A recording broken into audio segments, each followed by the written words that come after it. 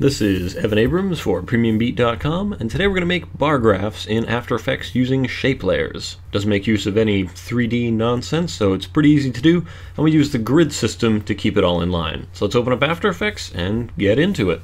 First thing to do in After Effects is create a new composition to the frame size and duration that you require. So we're going to go with HDTV 1080 24 frames a second preset, and we're using a duration of 30 seconds. Probably won't use all of it. Now I'm just going to make a quick background using a new solid, and I'm just going to go ahead and make it a nice light, sort of like a light blue color here. Okay, that's good enough. Although it says pale lime green solid, I guess nobody's perfect. So we're going to make this out of shape layers, and all using the path tool. But first we're going to bring up the grid. You can do that this way, or you can go view, show grid, and then we're going to go snap to grid, because we want the grid to help us draw better lines, because it's hard otherwise. Anyway, so what we're going to do is we're going to take the pen tool and take the stroke off here. We don't need one of those, and make sure that we have a fill, a solid fill. You can use whatever kind of fill you want, and we're going to go with a brightness of 50. And we are going to start by drawing some of the bars. Now essentially to do that, we're really just drawing a rectangle. So we're going to draw, so I'm going to put one point down here, and then next one here, and then vertically up from that, and then over, and then down. Now you want to just go in and make sure that you have these lined up on some major grid lines, so that it kind of makes sense. And using those major grid lines, we are going to be 1, 2, 3, 4, 5, 6, 7, 8, and 9, 10 squares high.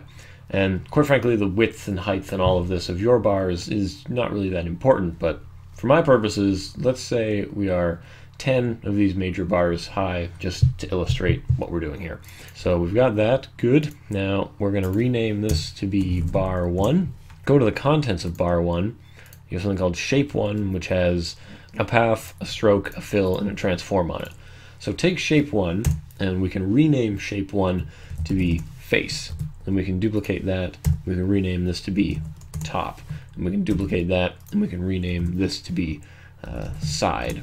So now we are going to transform the shape of these, putting face at the front, and top on top of that, and then side. So if we go to the part marked side, we click on the path, click on the path again, you're able to drag out and edit this path that is defining now the side. So I'm just going to move it over here. I'm going to grab these points, and I'm just going to move it to be right here. So just like that, and then you can change its fill in here or up here. And I'm just going to make it a little bit darker, so, or lighter, or yeah, definitely darker. So I'm going to do that. So now we've created sort of a fake 3D look to this thing. And then with the top, same thing. I'm going to take the path, and we are going to alter that path. So we're just going to put this up here, and then move this to be here. And we are going to change its fill to be lighter.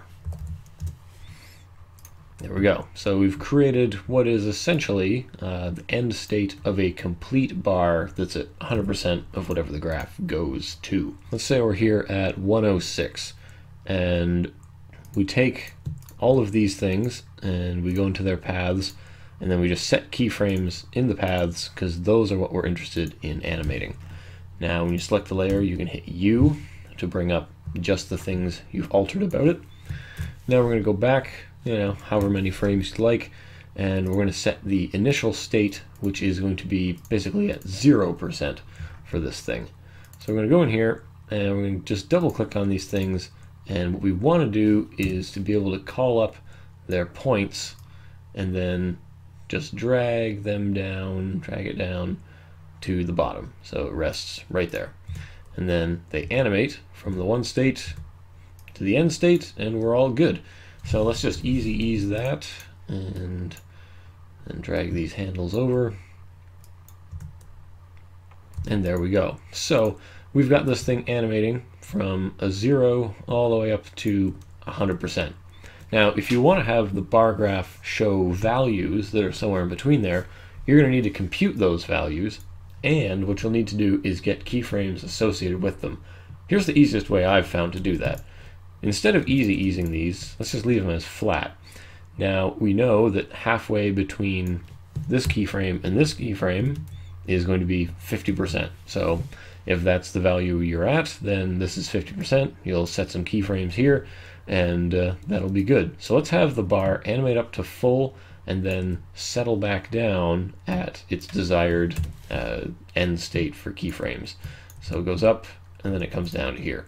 Now if we want to create more bars, we can just duplicate this, which will make bar 2, then call up its stuff. And then we kind of want to find what value it's at. You know, maybe it's around here. I have no idea what your particular values are, going for data or otherwise. And so then it's going to settle at higher. And we need the bars to be next to each other, so you can just take the layer and move it over by position, you know, just by tapping nudge, and that'll create, you know, a couple of bars.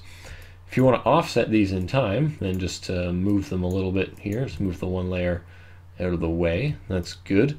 And now that you have the values, you can go ahead and start, you know, messing with their keyframes to have them do something interesting.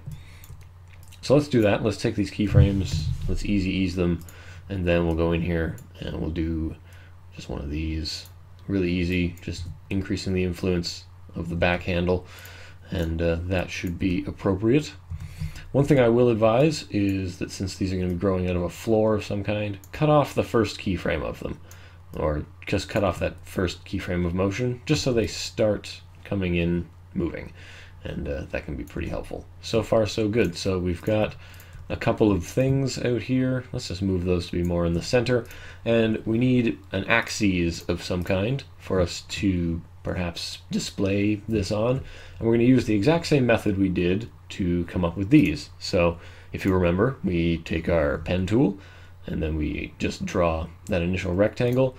So I'm just going to draw here and then draw all the way over to here.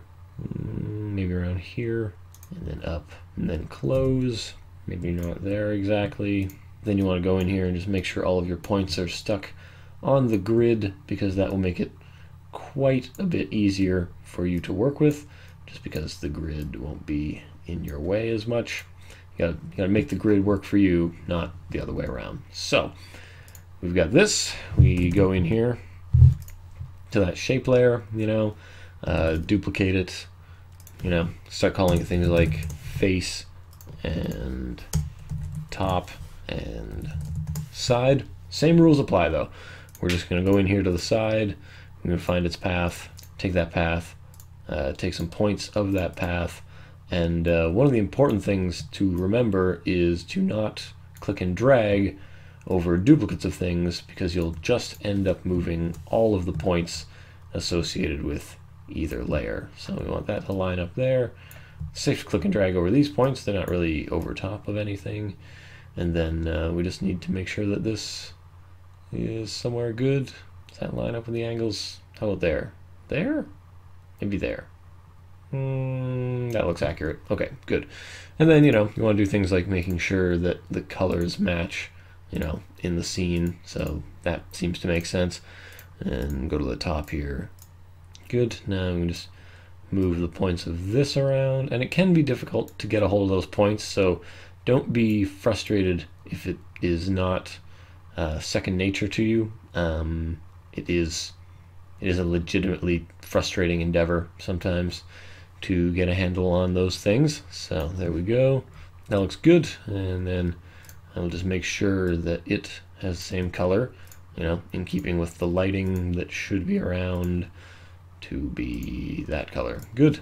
And then we make sure that this is below these. Okay, so far so good. And we need it to animate on as well in some capacity. So, you know, we'll just call up its paths. Path. Good. Then we go back to its original state, which should be all of these points mashed in over here. All right, That's pretty good. It comes out, that comes up, perfect. Then we're going to easy ease those, and then we're going to duplicate this layer and call up its keyframes and all that. And what we'd like to do, I think, is we like this initial state, and then we just need to create a new end state because we would really like to have this thing also be the vertical axis. So I'm just going to delete these last keyframes here, and I'm just going to solo this layer, in fact. So then we're going to go in here, select this, and select, hopefully all of the points. There we go. Select the points up at the top here, just the top points, and then we're going to drag that up. Don't really know how far up we have to drag it. Really would have helped had I've left some of the other layers on so that I know just exactly how high things need to go. Okay. This high, perfect, good. Drag those keyframes back, and so what we have now is a couple of axes, and this needs to be fixed up, which can be done by simply taking this layer and then moving it up a little. So no one will ever notice. Just like this. Boop. Perfect. So now you've got bar graph animating on. You can put on values, titles, whatever you'd like, but this is how to come up with a very nice looking bar graph for use in your motion graphics and data presentations. Just keep in mind that eventually things might start to get too big or too out of the way, and you can do things like create a new null object and then take all of these things, parent them to that null object, and then you can just scale this down and put it wherever. I know this is an interesting alternative to 3D using what is flat animation, but it looks pretty nice and it gives you a lot of options. So this has been Evan Abrams for PremiumBeat.com, your source for music and sound effects, which I'm sure bar graphs do need sometimes. Hopefully this is helpful for your After Effects and motion graphics projects, and it teaches you a little bit about how to maybe visualize some data in After Effects. Hopefully you enjoyed it, and if you like learning about After Effects and other things, then follow me on the Twitter at ECAbrams, and of course stop by the Premium Beat blog, because there is great stuff there, not only in After Effects but a lot of other applications. There's a lot of tips, tricks, tutorials from myself and other experts in their fields. So again, thank you so much for watching, and I will see you around the internet.